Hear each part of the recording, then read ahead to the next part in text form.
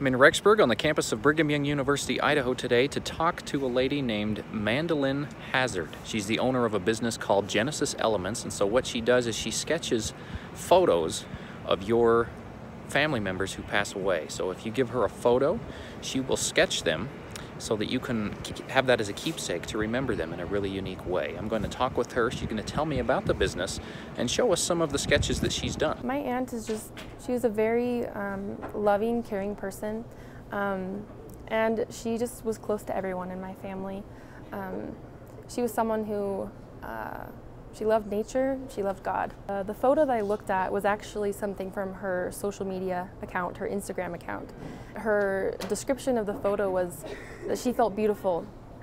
And so I wanted to choose that photo because I knew how she felt about that photo.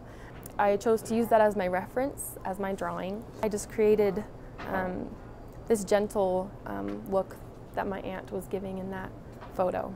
And it was something I really was passionate about and cared a lot about, so I did all that I could to finish it in one night. This is they're family friends, and we've known them for quite some time. My mom also teaches piano she used to teach piano to some of their kids, and he wanted to surprise his wife for Christmas, and so he came to me with a photo of his kids that he wanted me to recreate as in a drawing. The people who ask me to do these drawings, it's like I feel their love for these people as well. And it's just very exciting. I feel like even when people are sad, like in their photo, sometimes I feel like I can add a little bit of a smile.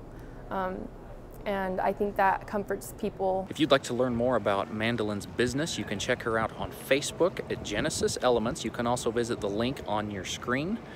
Her phone number will also be listed in an article below this video. In Rexburg, I'm Rhett Nelson, EastIdahoNews.com.